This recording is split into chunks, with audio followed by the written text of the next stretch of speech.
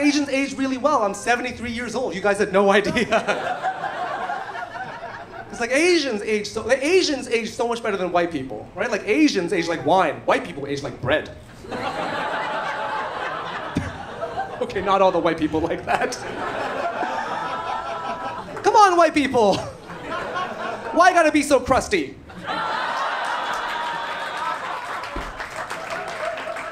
So yeah, I'm an Asian comedian, or a comedian who's Asian, depending on who you ask. There's not a lot of us, all right? Not a lot of people, not a lot of Asians, I think, have the courage to get on stage and destroy their parents' dreams.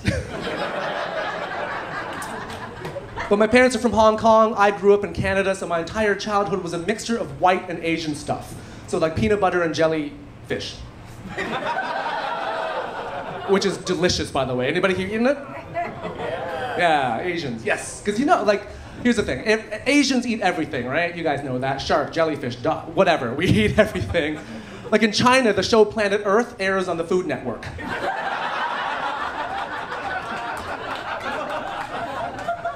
But kids made fun of me because I ate everything, because my immigrant mom made the immigrant mistake of sending me to school with an immigrant lunch. Right? You guys all know what I'm talking about, right? Now, my mom sent me to school with ox tongue, which is delicious. Yeah, I know. But the kids made fun of me. I went home crying to my mom. I was like, Mom, no more tongue, which is a weird thing to say to your mom.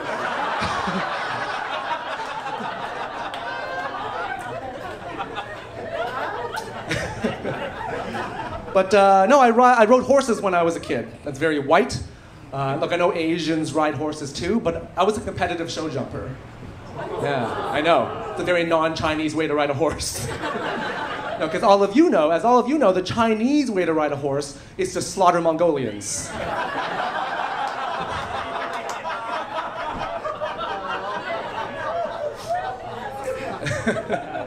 But I rode horses very white, but my parents would take the riding crop that I hit the horses with, they would beat me with it. Yeah, very Asian, right? Because different cultures have different ways of disciplining their kids. Like Asians hit their kids, white people use Santa. By the way, my parents never let me believe in Santa, didn't want me growing up thinking a white man will ever give anything away for free. This is the thing, Asian parents are not about positive reinforcement, all right? Like my parents never hugged me when I was a kid. And if it makes you sad, that's because you're weak, that's why China's gonna take over the world. I've done that joke a lot. Only white people are ever sad. Asians are like, yeah, of course. I think it's because white parents, they take positive reinforcement too far. You know, I was recently hanging out with a friend of mine, and her 5-year-old was just punching her for no reason. She was like, oh my God, if you stop, I'll give you chocolate. What? That's insane. That would that's insane. That would never work. If I was a kid and I punched my mom, I'm not getting chocolate. I'm getting sold on the black market. Because look, I'm not an expert at raising kids, but if I had a dog and it bit me, I'm not going to give it a treat. I'm going to give it chocolate.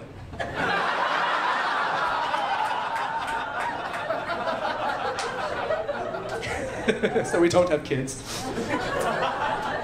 We don't have kids. We did try. We tried to have kids for a little while, and that was pretty not fun.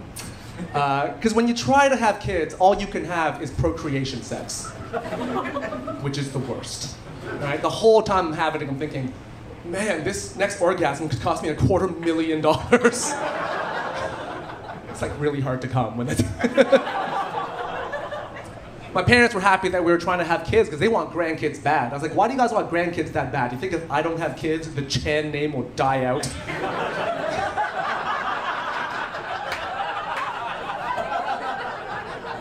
Just no more Chans.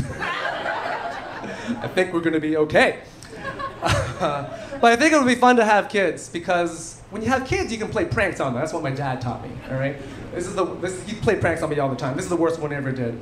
When I was applying to university, you only apply to 3 universities. If you don't get in, you don't get in. Better luck next year, all right? And then the day the results were coming out, I went home, I asked my dad, I was like, Dad, did I get in anywhere? And he was like, no, everybody rejected you. And I started crying uncontrollably.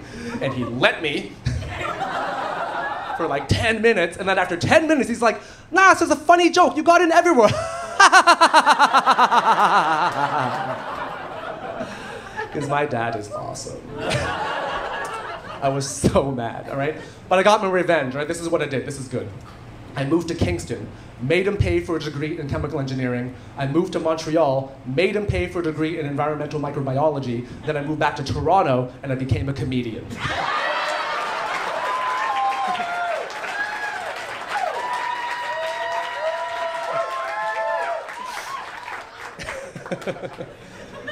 Oh, man. So I have a Chinese name. It's Sun Siho. It means warrior poet. Very cool. My white name is Leonard. Thank you. Your laughter confirms what I've always suspected. It's a very dumb name. It's not a cool name, all right? It's not a name that women can scream out in bed. You know, it doesn't work. Like, oh, yes, Leonard. Right there, Leonard. Like, stop saying my name. It sounds like you're banging a dentist. There's no more cool Leonards, man. They're all dead or gone, all right? Leonard Nimoy, Leonard Cohen, Kawhi Leonard. I know, that was too soon. I'm sorry. But I'm telling you, how do you guys feel about the Toronto Raptors? I'm telling you, man, when the Raptors won the NBA championship, that's the happiest I've ever been in my entire life. Like, I was happier when they won than when I got married.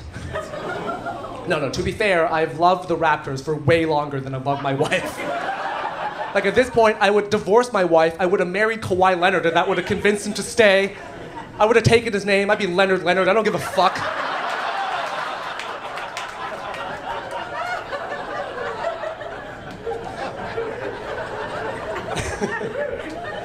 Oh, man. My wife is a cool name. A little backstory, I married a white woman, because screw those white guys and their Asian girl fetishes. I'm taking one back for the team.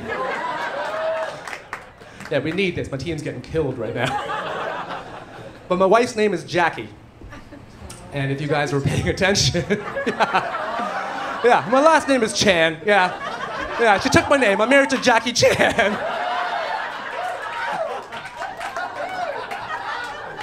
The irony of my life, man. Trying to take one back for the team, convince a white woman to love me, marry her, turn her into the most famous Asian in the world. Oh, man. I got married for that joke.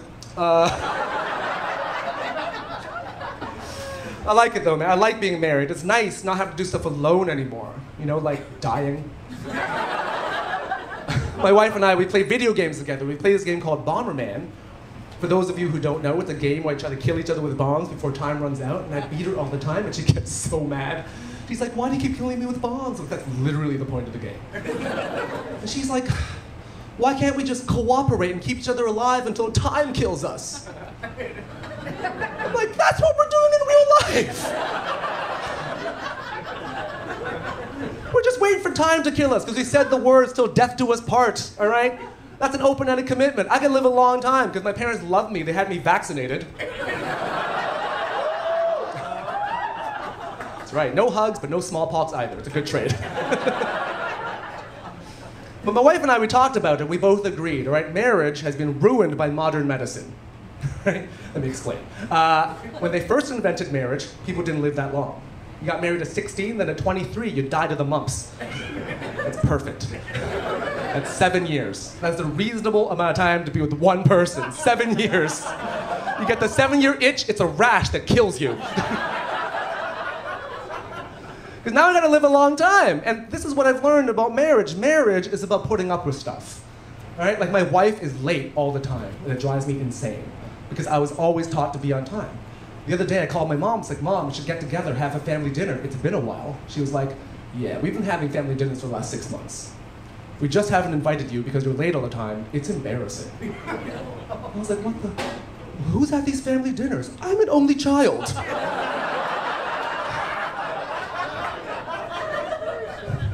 My wife wants to do The Amazing Race together. You guys know The Amazing Race? Right? You know, time management, critical to success on this show. I was like, yeah, let's do it. It'd be a super fun way to get divorced. You know, because that's what would happen. Like, her being late all the time is very stressful to me. Like, it's so stressful, I'm having nightmares about it. Like, a couple weeks ago, I had a nightmare that my wife and I were 2 unicorns late for the ark.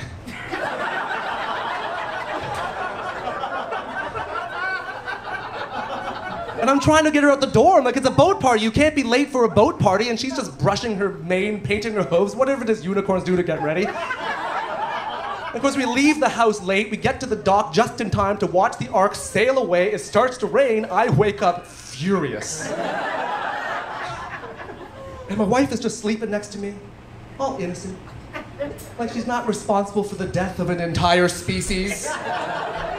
It's just like, you monster. I briefly consider smothering her with a pillow, which I don't. Obviously, I don't because I love her. Also, it's not going to help me. Even if she's dead, she's still going to be my late wife.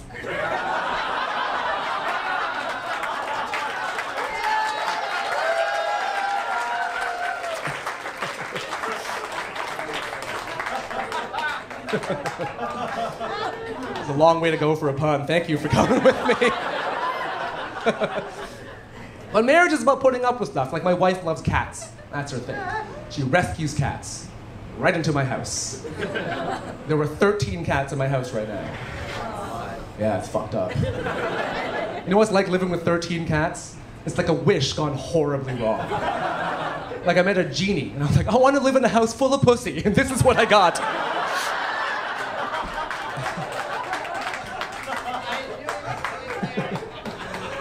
Not that I would know what to do with a house full of pussy, right? I do not know anything about sex because I grew up before the internet, right? Like back, you know, there's porn everywhere now. There's porn in the air. I could pull up my phone, open a browser, hit a bookmark, bam, porn. And here's the thing, like when I was a teenager, at the height of my porn needs, all I had, porn-wise, was a VHS tape I borrowed from my dad. Right. And the problem with VHS is that the tape begins where my dad finished.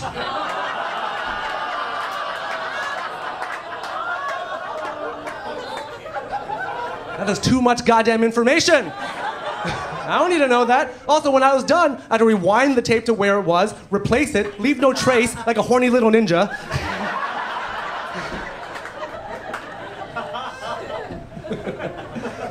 I'm telling you, like, because of the internet, like, kids today know so much more about sex than I did today. Now, my problem is that I went through sex ed in the 80s. Anybody else? Yeah, right? So you know, they didn't teach us anything, right? Like, the only thing I learned from sex ed in the 80s is that I am woefully inadequate compared to a banana.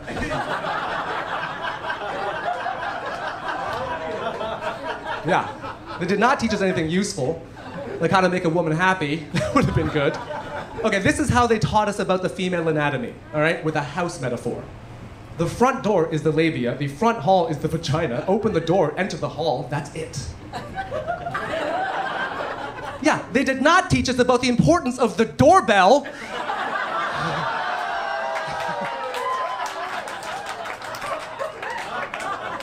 Located conveniently above the door. They didn't teach us if you want a happy home, you just push the doorbell once, maybe twice, maybe multiple times while you're rushing in and out of the house.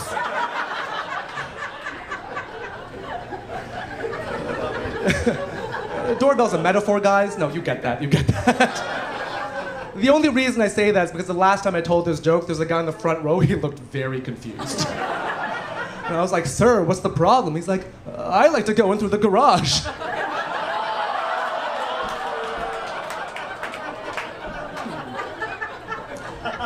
I was like, sir, it doesn't matter what door you use, you still have to let them know you're coming. Oh, man. They say when you get married, you stop having sex. I am here to tell you that that is not untrue. But the weird thing is I thought it would be her. It's not her, it's me. I just have different priorities now. I don't care about sex anymore. Like if 20 years ago somebody said to me, look, here's the deal. You can live in this house with this beautiful woman. You can have sex with her anytime you want.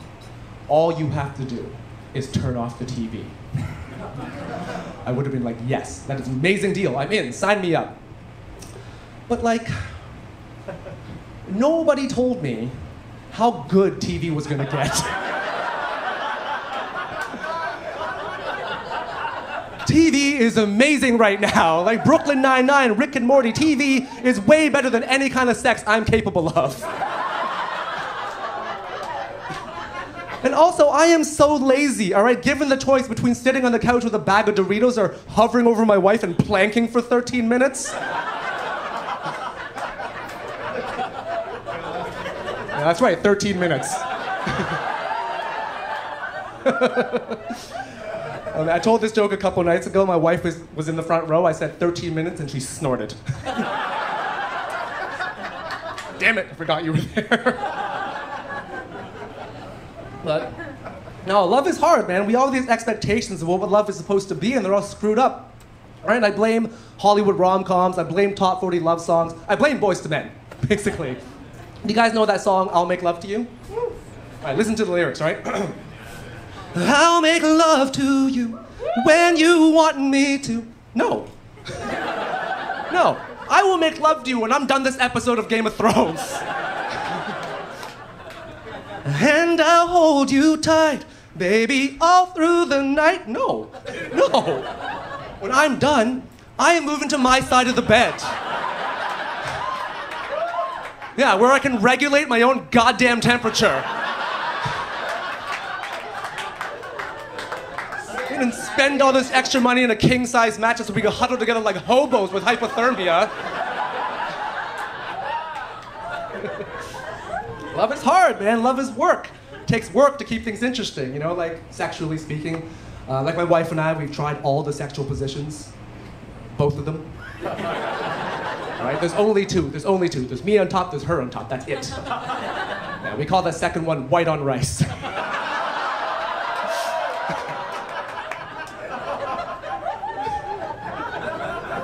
My wife likes the dirty talk, which, I mean, I'll do it. I don't get it. There's certain things I would never say, you know, like, who's your daddy?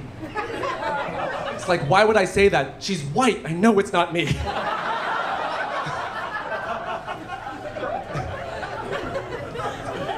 The other night, my wife said, hey, can you speak dirty to me in Chinese? I was like, what? She's like, Chinese is a sexy language. I'm like, no, it's not. Chinese is the language of my parents yelling at me. But I wanted to make her happy, so I'm like, I'm gonna do it. And what I realized is that, wait a second, she doesn't speak Chinese. I can say anything I want, as long as I say it in a sexy tone, it's gonna work. So I was like, wow, 你個蝦餃咁大。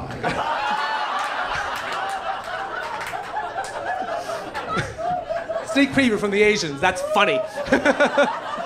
For the people who don't speak Chinese, what I said was, oh, your shrimp dumpling is so big.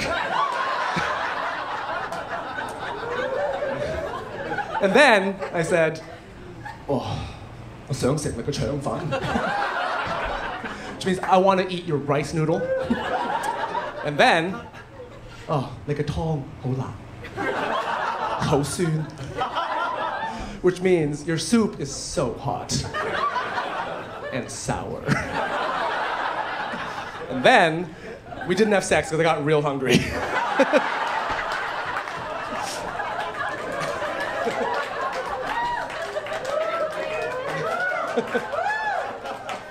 I took my wife to a sex store recently to buy her a toy because I'm tired. I'm so tired.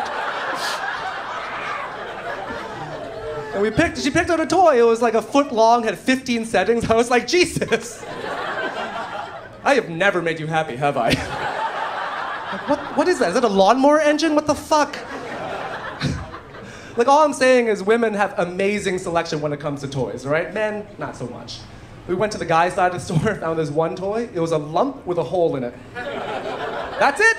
That was the whole toy. A lump with a hole in it. That's not a toy. That's a toy the way a pet rock is a toy, right? If you drilled a hole in your pet rock, you tried to fuck it. My wife was like, why would any guy want to have sex with one of these? I was like, it's not plan A. But my favorite part about the toy is you turn it over, it says dishwasher safe. Which is amazing. I don't have to hand wash my own shame. I could never buy one. I'd be afraid. What if I die and my mom finds it? You know? I would not be dead enough.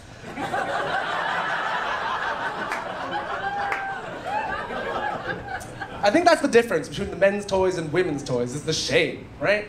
Because if a woman dies, they find a vibrator in her apartment, nobody gives a shit. But if I die, whilst in possession of a flesh rock, the only thing people are going to be saying at my funeral is, can you believe what they found in Leonard's dishwasher? Oh, man.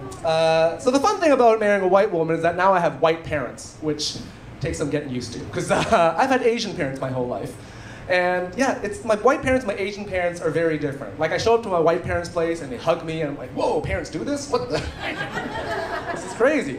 See, the thing is, my parents, they started hugging me, but only since I started introducing white women into their lives. Like I brought a white woman home, she hugged my mom and dad immediately upon meeting them. They're staring at me like, what the fuck is going on? Because this thing, like Asians, the only reason Asians touch each other is make more Asians. That's the only reason, all right? Or make fewer Asians. It's procreation or murder. Those are the choices. So they hug me, but now, so the thing about my parents are not good huggers, because they spent 7 decades not hugging, and they're bad at it. All right, like my mom comes at me sideways with like a half back pat, like some creepy guy she's trying to keep in the friend zone. I'm like, Mom, I was inside you for 9 months. We're more than just friends. My white parents, very supportive of my comedy. When I told my Asian parents I was going to become a comedian, they immediately went through the 5 stages of grief. It's very sad for them, but they've made it through, and now they're actually quite supportive, just not publicly. My Asian parents have never seen me do comedy. I think they're afraid if they see it with their own eyes, the nightmare becomes real. They definitely don't tell their friends I do comedy. And I know this because my buddy Dennis, his parents and my parents have had dinner once a month for like 50 years. And he mentioned to his parents that I did comedy, like they're having a family dinner, and they were like, what? He doesn't have a job? How does he make money? And Dennis is like, no, he goes, tells jokes to white people at Legion Halls in small town Ontario. And they're like, and he makes a living doing that? No, he does not. He does not. Here's the funny thing. So I went back to tell my parents, I was like, why don't you guys tell your friends that I do comedy? And they looked at me like I was stupid. And like, my friend Dennis, he got divorced, and his parents didn't tell my parents about it. So his divorce is the same level of shame as my dreams. It's brutal. Oh, man. My favorite part about marrying a white woman is for the next 30 years, I'm gonna keep looking like this. She's gonna keep getting older. At some point real soon, everybody's gonna start thinking I'm her adopted Asian son. Because that's what the stereotypes about Asians. Asians age really well. I'm 73 years old. You guys had no idea. It's like Asians age so much better than white people, right? Like Asians age like wine. White people age like bread. Okay, not all the white people like that. Come on, white people! Why gotta be so crusty?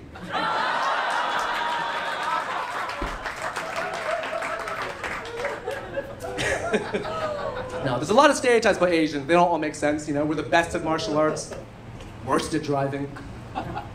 That's ridiculous, right? They can't both be true.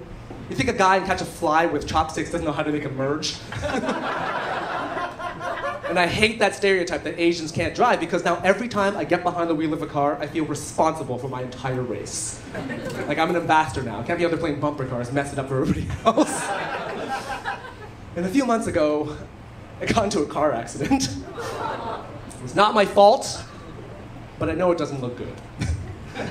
Because now I'm standing on the side of the road in front of this smashed up car looking all Asian. People are walking by, they look at the car, they look at me, they look at the car, they look at me, they're like, of course. I'm like, no, it wasn't my fault. That guy T-boned me. My passenger side door is all banged up. I didn't slide sideways in front of the guy's car. And they're like, yeah, whatever you say, Tokyo Drift. So now I'm getting so mad, because I can feel every single Asian stereotype being reinforced. So I'm yelling at all the cars that go by. I'm like, no, I'm a good driver. I'm terrible at math. I have a huge penis.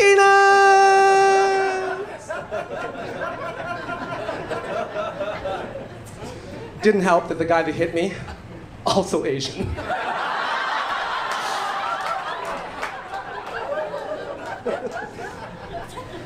So I talk about Asian stuff a lot, but I'm always surrounded by white people, so every now and then, and this is weird, I forget that I'm Asian. Like the other day I was hanging out with my wife, who was white, and her friends who are white, having brunch, which is white. And then somebody says something like, yeah, white people like us. And I'm like, yeah, white people like us. Nobody noticed that I'm not white. Like, I didn't even notice that I'm not white. I was like, what the hell happened? Like the other day, I went and did hot yoga, then I went to Starbucks, got a berry hibiscus refresher. I'm not just white. I'm a white woman.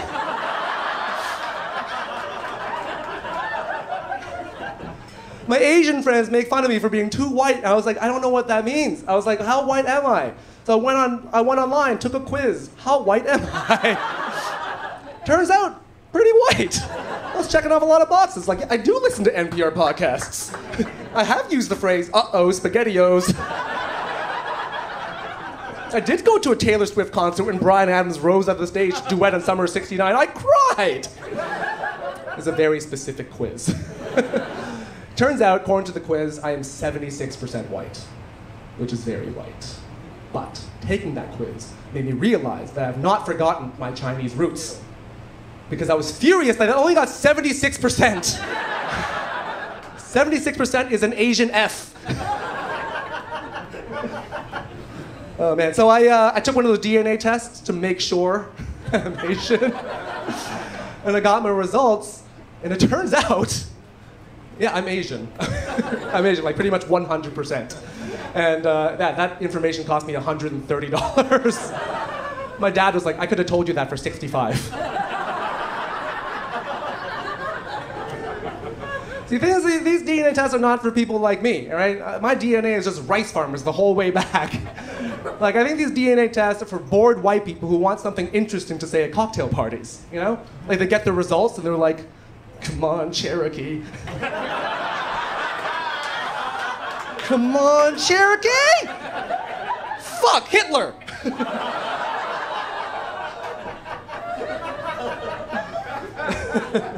Oh man, you guys are a fun crowd. I love that I get to do comedy. I get to do fun shows like this. Every now and then I have to do shows that are not as fun. Like I recently had to perform comedy at a birthday party, which I did not enjoy. Because first of all, I didn't get into this business to not be the center of attention. But also, it was just a weird party, all right? The theme of the party was The Great Gatsby. That's not the weird part. No, everybody there was Asian. Yeah, that's the weird part. You guys remember 1920s America when Asians were doing great? Yeah, me neither, right? Like the only historically accurate person there was the DJ because she was laying down tracks.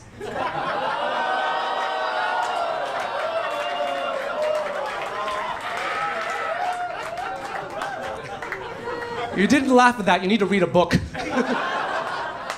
It's an Asian Heritage Minute. But Asians are doing well, all right? China's doing very well, which makes my parents happy, which is good, because I can't do it. I became a comedian. That ship has sailed. And everybody says China is going to go to war against America, which I think is true. I mean, it's already happening. Soon-to-be former President Trump started this whole trade war against China, which is not going well, because America can't win. It's impossible. Like, first of all, nobody wins trade wars, all right? How they work is governments put tariffs and everything, prices go up, people buy less, people lose their jobs, everybody suffers. And that's where China shines. The Chinese people know how to suffer. My parents lived through the Cultural Revolution, all right? My mom's like, oh, Americans know how to suffer? You just take away their toilet paper. My dad's like, oh, they do a trade war against China, the dollar store becomes the $100 store. Trump is crazy. He's like, trade wars are good and so easy to win. He wrote The Art of the Deal. I'm like, motherfucker, we wrote The Art of War. And look, this is just a trade war against China. In a real war, America has no chance. One, it's just a numbers game. China has so many people. China could drop people on America instead of bombs and still win. Which brings me to point number 2. China does not give a fuck about human lives. That's how you win wars. And I know they don't give a fuck because I was recently on a flight back from Hong Kong, Chinese airline, the in-flight snack was peanuts. Yeah. China they don't give a fuck about your life-threatening allergies. That's how their government implements quality control on their population. Chinese government's like, oh, your kid dead from peanut? Yeah, your kid no good. You try again, you try harder, you make a new kid, you make a better kid.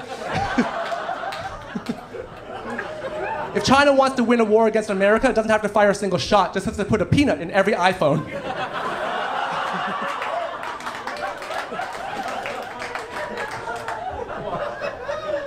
Which brings me to point number 3, why America can't win, all right? Chinese military leadership is no joke.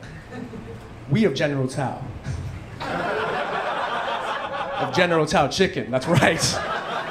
Yeah, the man is a general, all right? The highest ranking American chicken officer. Yeah, he's not even a real colonel.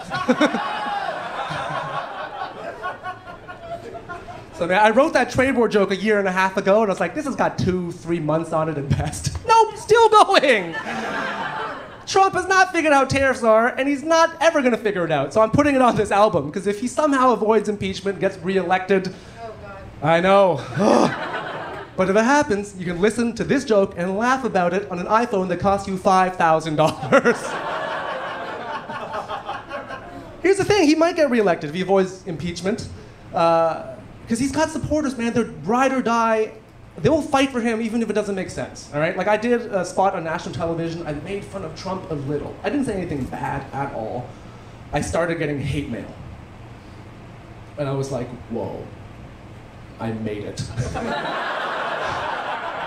This is great. I was so happy, and I was reading these mail. Here's the thing, like, for somebody to send me that, they had to see my comedy, made them feel something, and they had to look me up online, figure out how to contact me, draft a letter, proofread it, because some of these were shockingly free of typos, and then send it, and I responded to every one of them, because I'm a comedian and my days are wide open.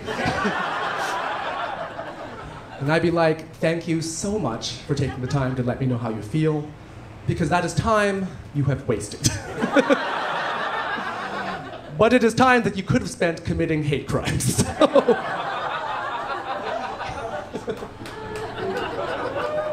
Oh man, Asians are doing all right. We're getting a Marvel superhero. Yeah, that's fucking awesome.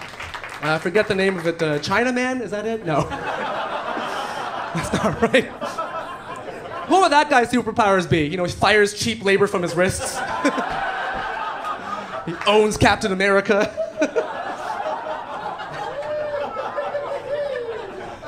Oh, he's being played by Simu Liu from Kim's Convenience. You guys know that? Watch that show? Yeah. Now that dude is sexy, man. He's gonna make Asians sexy. You know, because you guys know the stereotype that Asians are sexy. Yeah, most of you do not. Because it doesn't exist. Asians have not traditionally been regarded as sexy, and I hope that changes. You guys remember that movie, Romeo Must Die, with Jet Li? Yeah. Right, so in that movie, he saves Aaliyah, like, from a horde of bad guys. In the end, they're supposed to kiss. But test audiences were like, kissing an Asian? Gross. So they turned into a hug. I was like, he fought off hundreds of bad guys with his bare hands, and all he gets is a hug?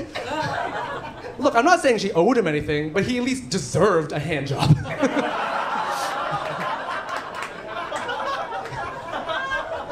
Like, to me, Romeo Must Die is a movie about the harshest friend zoning of all time. But now we're getting a sexy Marvel superhero, and it's great. And I'm very happy that they keep putting Asians in all these Hollywood movies, but I don't think Asians will truly be represented until we're on the front page of Pornhub. Right? That's where it's at, right? The front page of Pornhub. Like right now, the front page of Pornhub is just like an uneducated sommelier, right? Just wants to pair everything with white. It's like white guy, white girl, white guy, Asian girl, white guy, black girl, not too black. I know, I didn't make the rules. Like you'll never see a black couple on the front page of Pornhub. I mean, you'll never see the Obamas on the front page of Pornhub, and never an Asian male. I mean, I looked. I did a lot of research. And I feel like that has to change. I mean, I'm not going to do it. This is not a be the change you want to see in the world kind of situation. My parents are already pissed I'm a comedian. I don't think diving dick first into porn is going to make it any better. And I would have to be a porn star, right? Because Asian parents are very demanding. Couldn't be like a porn character actor or whatever, that won't cut it. And I can't do it because like they've never seen me do comedy, but I know that if I just do porn for half a second, they will immediately see it. And I cannot handle that criticism. I can already hear my mom. This is what happens when you don't practice. It's just like the piano. Fingering is all wrong.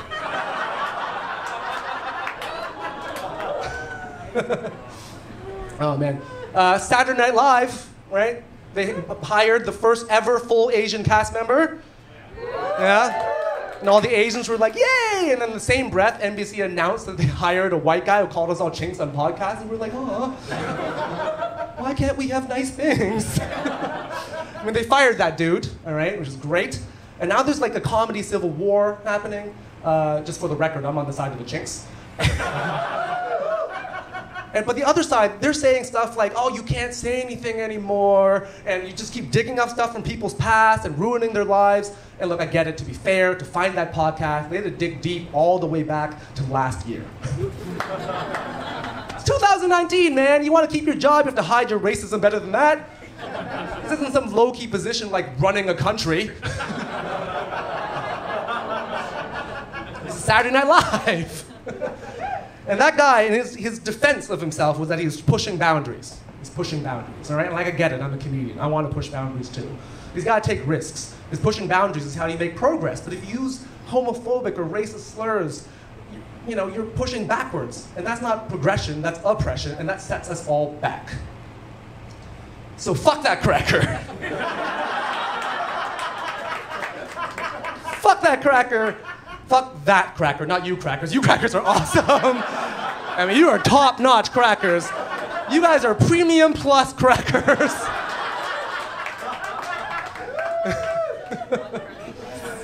Here's the thing, I can call a white person a cracker and they can't get mad. If a white person calls me a chink, they lose their jobs, right? Those are the rules. Because white people are still on top.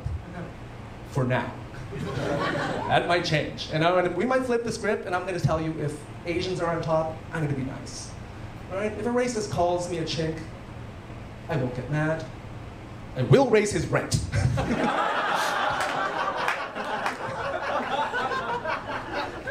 The racists are mad right now. They're marching. And I was like, why are you guys marching? What do you want? Like, do you not have enough steps on your Fitbit? Like, you own stock in a tiki torch company? I don't understand why you're marching. And I think they're marching because they're losing.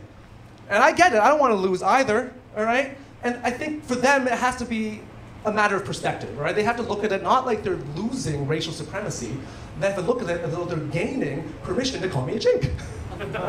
It is a fun word, right? Chink, chink, chink, chink, chink, chink, chink. It's like the slot machine of racial slurs. It's a very fun word to just scream in a crowd of strangers. I've been doing this a lot. It's very therapeutic. Although if you're not a marginally successful local comedian, I cannot recommend it for you. Here's the thing, like, it's not even that bad of a word, you know? Like, as evidenced by the fact I've been screaming it for the last 2 minutes. It's not like the N word, which is a word so bad you can only say the first letter. Like, chink isn't even the C word anymore. Like, it's stolen from us by the cunts.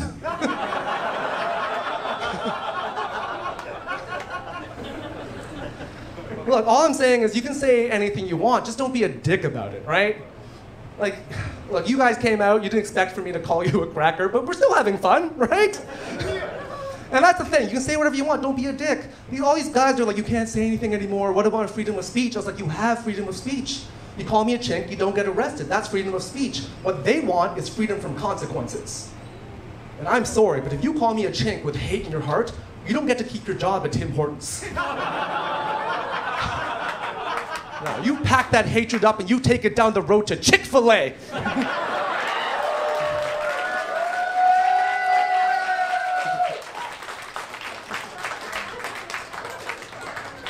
Oh man, no, Asians are still on, we're not on top, we're catching up. Asians are catching up to white people. We are. And I know this because of how they treat our mass murderers. Okay, it's a fucked up premise, but stay with me, all right? Look, every time there's a mass murder, if it's a black guy or a brown guy, they blame the culture. They're like, it's all that violent rap, it's all that violent religion. But if it's a white guy or an Asian, magically, it's a mental health issue. Right? They don't blame the culture. They're not, oh, it's all those violent John Woo movies and all that Michael Bublé they're listening to. They blame the individual like they're supposed to, so they treat Asian murderers like white murderers. We made it. Yeah, high five. Give it up, white guy. Yeah. Look, you might ask yourselves, how many Asians actually commit mass murder? Well, more than we should. The population of North America is 9% Asian, but Asians make up 17% of all mass murderers. I know. Yeah, even when it comes to mass murder, Asians are overachievers. And look, you guys laughed at that because you know the stereotype, and it's a positive stereotype. There's also a lot of negative stereotypes about Asians, like Asians have small dicks, which maybe you'll stop saying now that you know how much we love murder.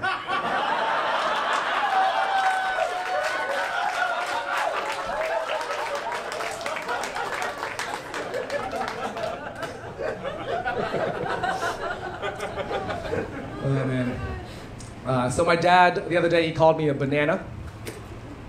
Yeah. You guys know what that is? Yeah. For those of you who don't know what it is, it's a term for an Asian who's been westernized. So yellow on the outside, white on the inside. I was like, Dad, where did you learn that word?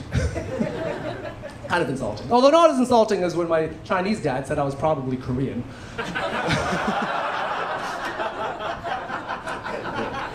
That's probably more insulting to my mom than anything. But this is the thing, like white and Asian, that's been a theme my entire life. You know, these different cultures, and there's good stuff on both sides. You know, like Asian culture has given me a strong work ethic and the idea of family. Western culture has given me mac and cheese and the Gilmore Girls. And it's great. And like I'm genetically Asian. We've established this. I'm very proud of that. And I know that because I get mad when people use racial stereotypes, and I cried during Crazy Rich Asians. And I'm culturally white. And I know this because I get mad when people misspell my name at Starbucks, and I cried at a Taylor Swift concert. I wouldn't say I'm proud of being culturally white because white pride is no bueno. But here's the thing, like I don't really, if somebody asked me what I am, I wouldn't say like white or Asian. Like I just don't, I would rather name a house of Hogwarts, you know? Like I identify as Ravenclaw. I feel very strongly about this, guys. You know, I get a little annoyed when people say I'm too white, but God help you if you call me a Hufflepuff. I'm gonna get hate mail about that now. I don't think we're defined by our race. Like if somebody looked at Barack Obama and only saw a black man, I don't think they're a good person, all right? I think we're defined by what we love, all right? My wife loves cats. She is a cat lady. My parents love to brag about their son's career, so they are disappointed. And I love my wife, I love my parents, and I love comedy, so I'm a husband, a son, and a comedian who just happens to be 100% Asian, which is an Asian A-. You guys have been fantastic. Thank you guys so much.